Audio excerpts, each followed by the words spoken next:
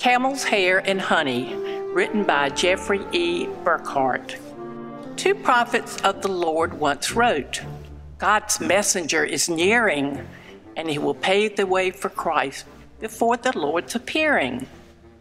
Out of the desert you will hear a voice of one proclaiming, Make straight the paths, prepare his way, the voice will be exclaiming. And sure enough, a man named John stood in the desert preaching. The city and the country folk went there to hear his teaching. He wore a coat of camel's hair, and though it seemed bugs, and washed them down with lots of honey. John preached repentance and baptized all those who came confessing that they were sorry for their sins and were in need of blessing.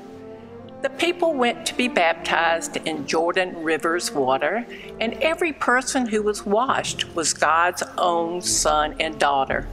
John said, Praise be to God our Lord, his people God's redeeming, and those who sit in darkness now will find God's light is beaming.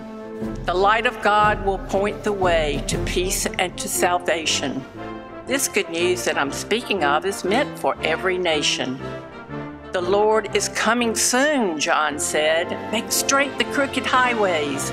Repent now, for the promised one will walk these earthly byways. Soon after me, someone will come all powerful and caring, and I'm unworthy to untie the sandals he'll be wearing. I baptize you with water now, but he will surely shower each one of you with his good gift, the Holy Spirit's power. Now Jesus, our Messiah's come. Good news to you he's preaching, reaching. His arms were open to us all when on the cross extended, our Lord and Savior gave his life and everything was mended. He took away our sins that day. With his own life he bought us.